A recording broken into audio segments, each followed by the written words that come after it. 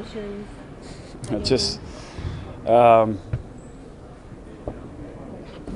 obviously a lot of emotions going into this. Just want to be able to enjoy it while still going out there and performing well. I think getting through this first game while not overlooking the Knicks, who got considerably better in the offseason, is going to be huge for us. But it's. I was just saying, I'll probably have to leave my house at 3:30, 4 o'clock to get there on time tonight, because obviously we know the Indians are playing Game 1 of the World Series. So it's going to be an unbelievable night, hard to put into words. And truly, I know what to expect for the most part, but I know there's going to be some surprises tonight that are going to be fun to see. But I want to see the banner grow up, want to see my ring and be able to share it with the people that are there. Kevin, do you think you guys as a team are better than you were last year?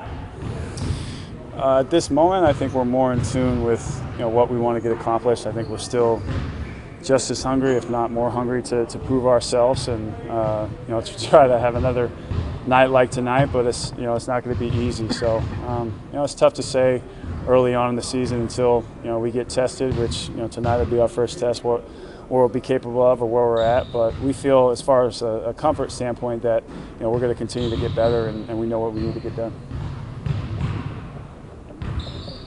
We haven't talked to you very much. You heading to the playoff, the baseball playoffs. So we went to 2 games, sat in the box with the entire team. So we plan on hopefully, barring any weather situation, that we'll be able to catch Game 2 tomorrow night. Yeah.